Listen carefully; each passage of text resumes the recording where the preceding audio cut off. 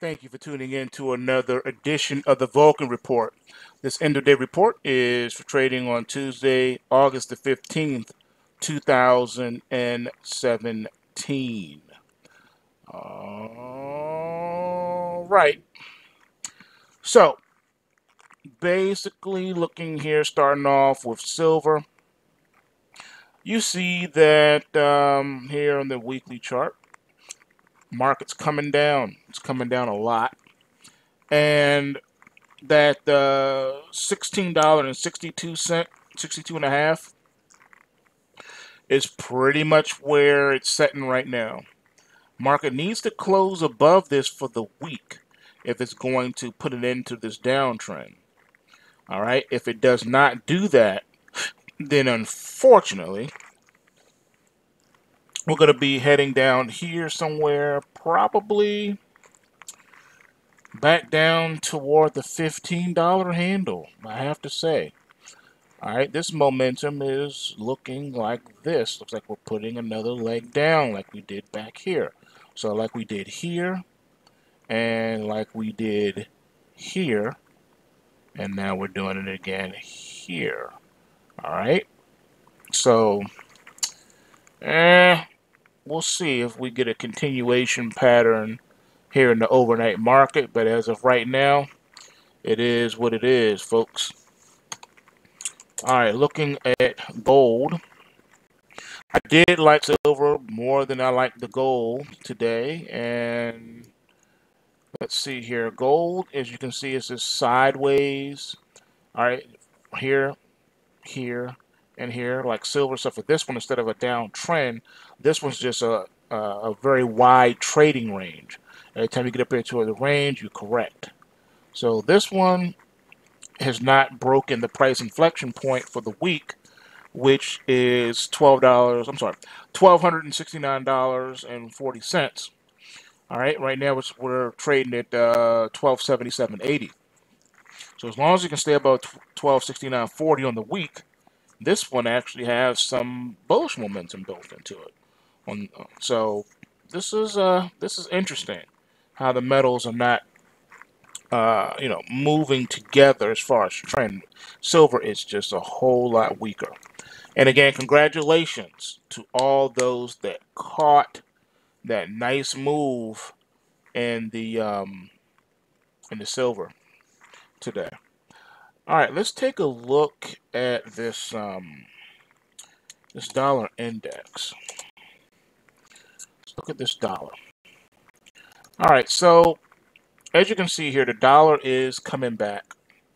All right, it came back, and now it's bumping up against resistance here at this momentum line at the price inflection point of $93.93. Got to get back to 100. Got to get back to par, And right now, it's struggling to do that, but it's looking like it's trying to build this base and make a run for it here. All right. All the market needs to do is close above 93.93, which is it's just sitting on it right now.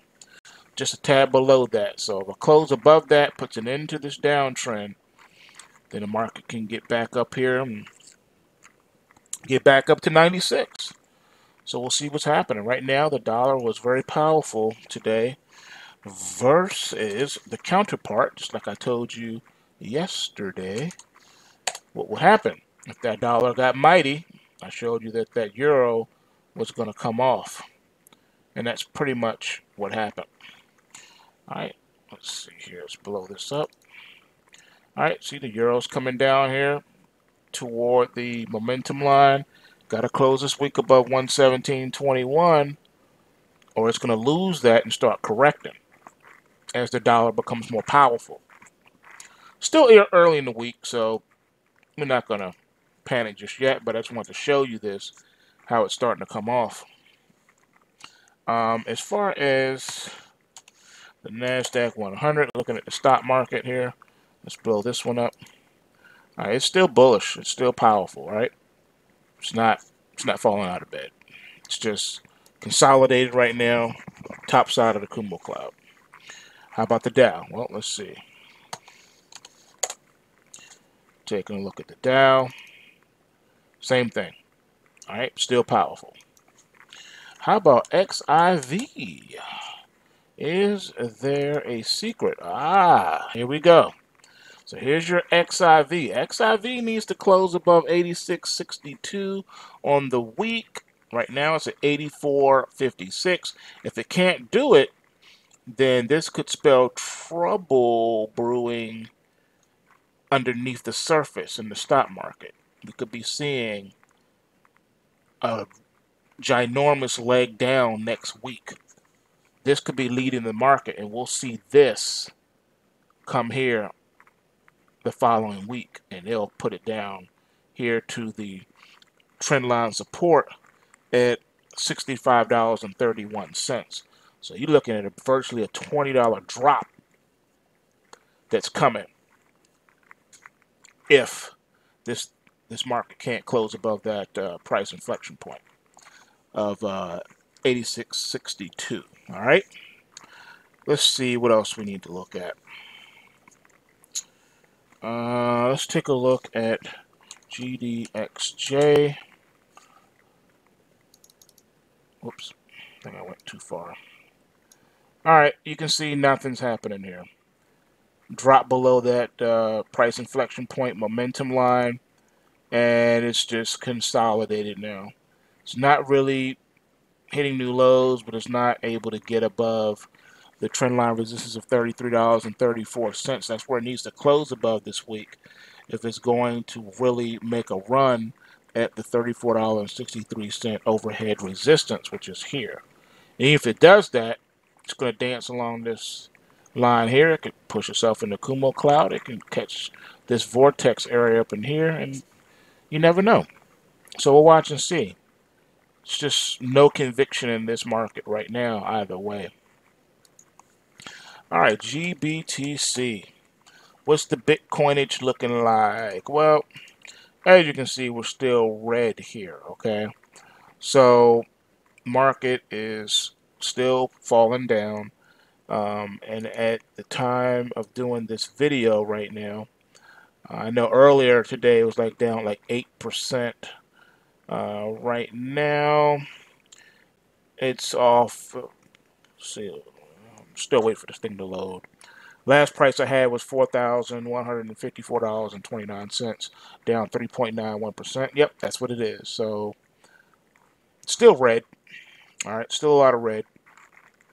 Market's down $300 from off of its highs. So GBTC gave back some today too. Closed down $54.99.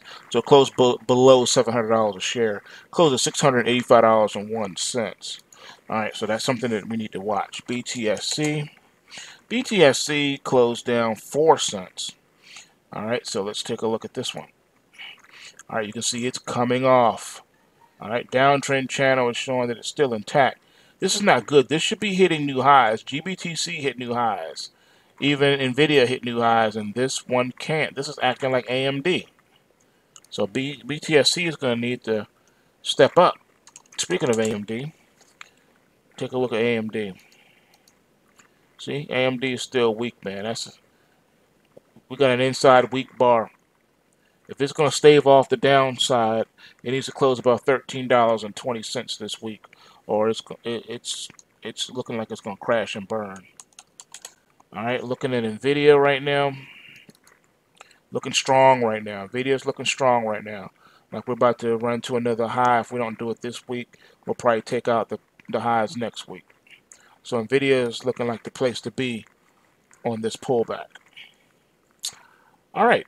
I think I've covered everything I need to cover right now. There's not a whole lot to talk about at the moment except for silver. Silver did well. Silver paid us well today. All right, so with that being said, we'll see what happens when I update the pulse waves, and we'll see what happens later on this evening. If you're not already a member of the Black Ops Trading Room, do yourself a favor and go ahead and get that on and popping.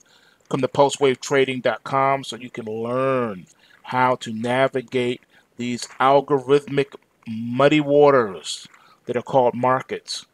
Learn how and when and where to take profit. Learn how to get into positions to make profit. Learn when to dodge the bullet. The Bitcoin pullback is significant. Have you locked in your profits? Or are you losing money? Are you bleeding? All right? Postwavetrading.com. And remember, bulls make money, bears make money, and pigs get slaughtered. So remember to take what you can and give nothing back to these greedy central banks. And keep an eye out so you'll know when the hack is back. Right now it's not, but we could be setting up for something else here in this hack. Stay tuned. Peace.